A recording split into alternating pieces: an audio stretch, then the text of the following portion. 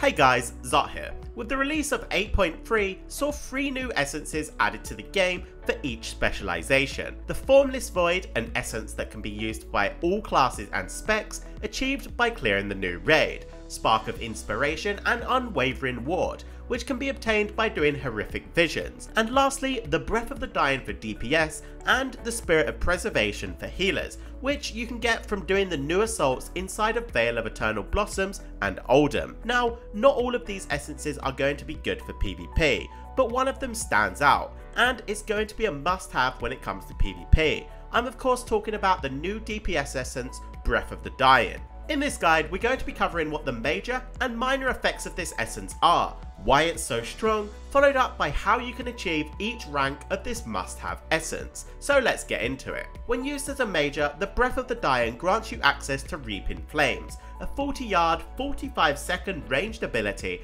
that hits your target for an insane amount of damage, and if used on a target above 80% or below 20% health, reduces the cooldown by 30 seconds, whilst the minor effect is a very strong random proc, which also on top of that heals you for half the damage dealt. Also, if your target is below 20% health, this has a 400% increased chance to proc, so it basically acts as an execute. And one of the best parts of this essence is if you use it as a major or minor component, which we recommend all classes to do, you also gain 10 extra resistance to corruption, allowing you to wear even more overpowered corrupted gear. So what is it that makes this essence a must-have? Well, the major effect on this ability is basically an improved Crucible of Flame. There is no ramp up time, no dispellable stacks, and it's even a shorter cooldown if you use it correctly. And on top of that, it even hits harder, with a baseline hit of about 50k, with the chance to critical strike on a 15-second cooldown. It's just crazy. We predict this essence as a major to be used by pretty much every single DPS spec other than those who get great usage out of Conflict and Strife, so classes like Windwalkers and Shadow Priests for instance.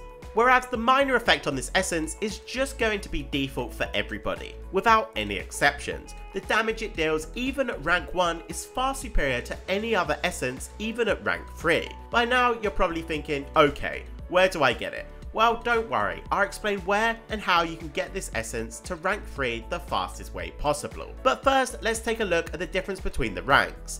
Rank 1 as a major isn't great. It lacks the above 80% component, making it solely an execute, and the minor effect lacks the healing and execute proc chance. However, this essence is so strong as a minor, rank 1, that it's still better than rank 3 Crucible, so just imagine how good this is going to be when you get it rank 3. At rank 2, the major component now gains the above 80% cooldown reset, making it a good major essence, and the minor effect gains the healing component. But rank 3 is where this essence truly shines. The minor effect is just bonkers, as it has a 400% extra chance to proc if your target is below 20%, meaning this essence is going to finish off targets extremely quickly. Now, to get rank 1 of this essence, it's easy, and if you've played 8.3, you already have it, as it's from the starting introduction quest you pick up from Magni Bronzebeard. Rank 2 of this essence is time gated, and is available 3 weeks from release. To get this, you need to collect 3 Breath of Everlasting Spirits,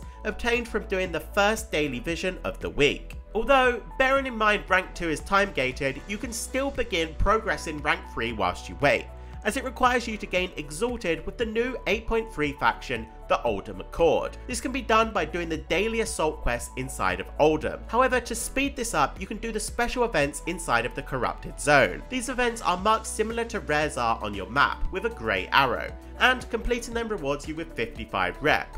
Whilst this is for sure a grind, it's going to be well worth it, as this essence is extremely overpowered and it's going to be a must for every damage dealer in the game. Alright then guys, that's going to be it for this quick guide. Thanks for watching, and be sure to plus skill if you enjoyed this video. Now get out there and farm this essence.